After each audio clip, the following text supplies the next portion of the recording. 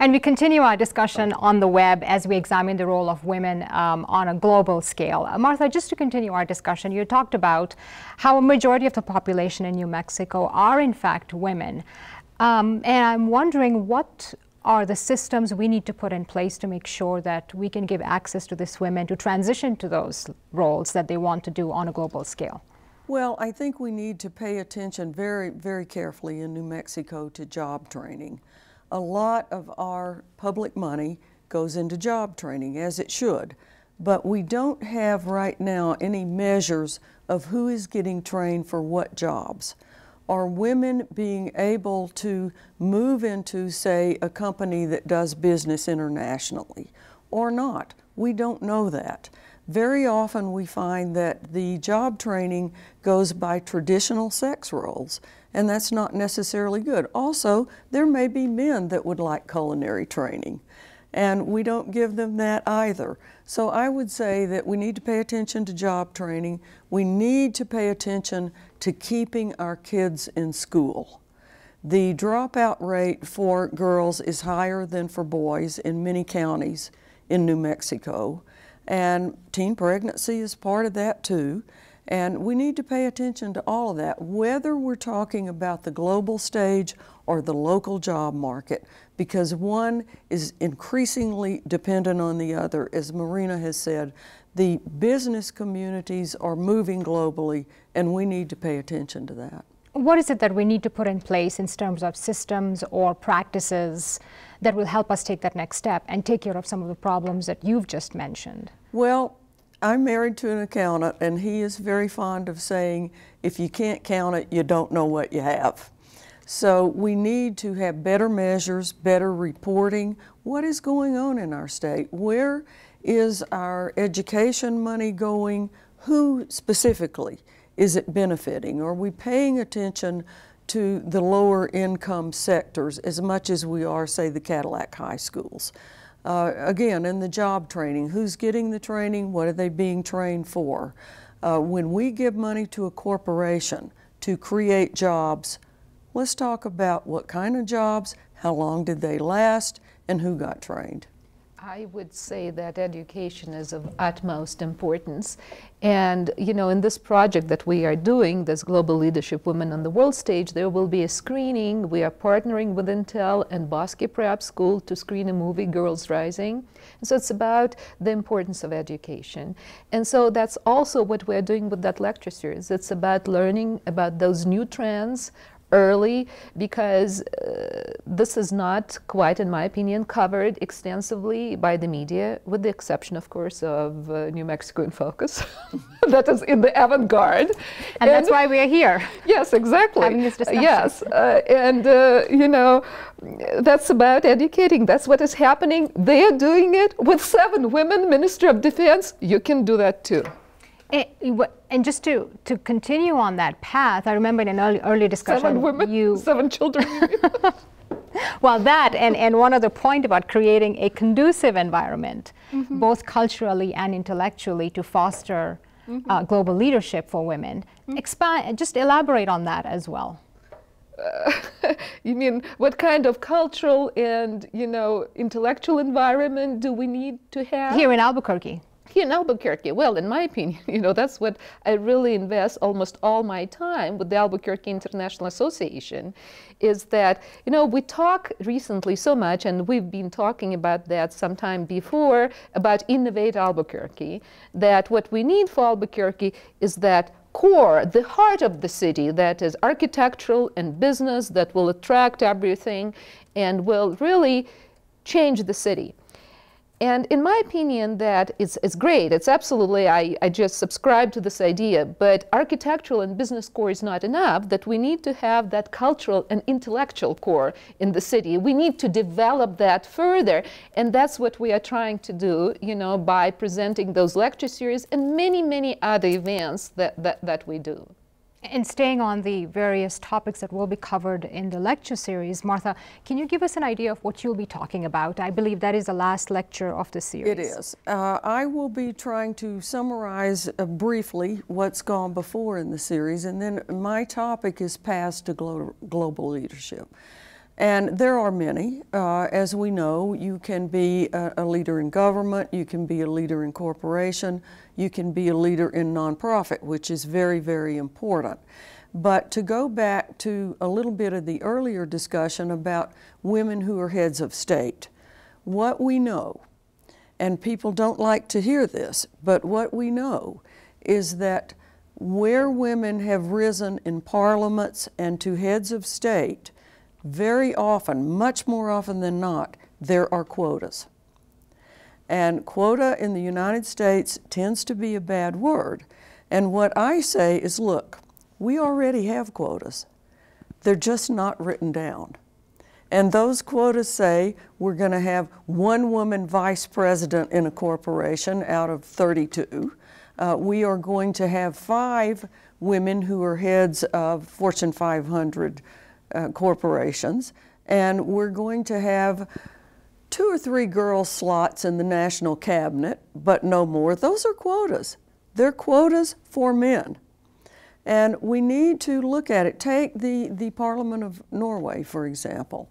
They started with a quota for 40% of the Parliament would be female. And when they reached that quota, guess what that 40% did when they got into Parliament? They passed a law that said, if you want to do business in the country of Norway, your corporation will have 40% female directors. Can we adopt that here in the United States? I think it'd be an uphill pull, but it would be a good idea. Well, you know, I was speaking earlier that, you know, I see it as a global trend, and, you know, global trends, they're complex and they're always controversial. Like with globalization, there are people that support it and like it, there are people that disagree with it and hate it, and, you know, the same here. You know, there would be a lot of not just likes and dislikes, but discussions about that, and I think it's just wonderful to talk about that. Let's talk about that. And I want to go back to something that you had mentioned, Martha, that, you know, we have to work on different levels. We talk about job training, about keeping kids in school.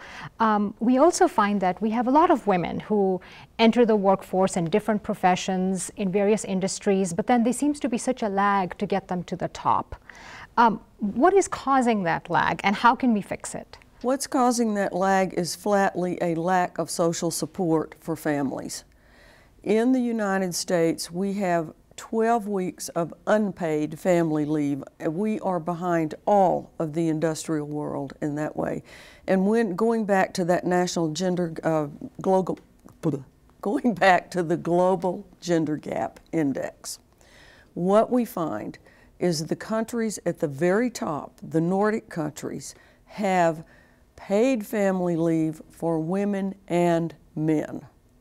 And they have a rule, many of them, that is a use it or lose it. In other words, the family, both workers can take the leave. And you can't say, well, she is going to take the leave and he is going to continue to work, because that creates an imbalance in terms of her progress at work. So he has to take his half if the family's going to take advantage of it at all. But it is social supports for families. It's paid family leave. It is sick leave. Most people don't realize in this country, unless you're a low-wage worker, and then you know it very well, that we have no pregnancy leave. There is no mandate at all for pregnancy leave in this country. Again, we're way behind internationally. And it's... No, but also there is, I agree with what Martha said, but even with the leaves, look, I had my leave in Russia. Actually, I took 2 years, and I could have taken 3 years, and it was during the Soviet times. And it's also a problem because you're out of the workforce for 2 years, and you need to catch up. But you can catch up. You know, that's the whole thing. And I sort of support that, yes, I can. Yes, I can attitude. Just don't give up, you know, go back. If your husband also had the opportunity to stay home, which many men want with new children, but he would also have, if you will, the same penalty that the woman has in terms of having taken time off. We know in the United States that any woman who drops out of the workforce for a year, it takes 15 years to catch up. There is data to support that. And that's too long. We ought to have more family-friendly policies for women and men. No, I and agree remember with that when we factor in single-parent families, Yes. then it becomes even more difficult to make that work. That's right. In the absence of having that additional family member to divvy up some of the responsibilities.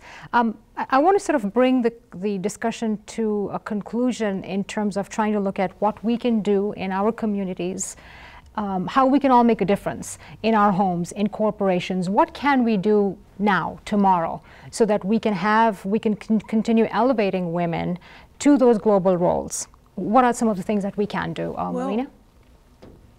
Here in New Mexico, you know, I'm doing what I can, you know, it's just, I think we all can do certain things, you know. I believe that on a big scale of things, I personally cannot change the world, but I can do what I can where I am. And so I chose Albuquerque International Association. I look at it as education, and so that's my part. I contribute to education, and I'm, you know, trying to find the themes that really are directly linked to what is happening in New Mexico, not just in the world or not just in the United States, and do it here. So that's my personal example. So education, bring your families to attend some of these lectures. Oh, yes. It gets them thinking and doing something. Anything you'd like to add, Martha? Well, I would. I think that our businesses here in New Mexico, and many of them have international ties, and they're doing business in other countries. I know the Chamber works very hard on global exchange in that way. I would like to see those companies showcase some of their female talent to school kids, to boys and to girls.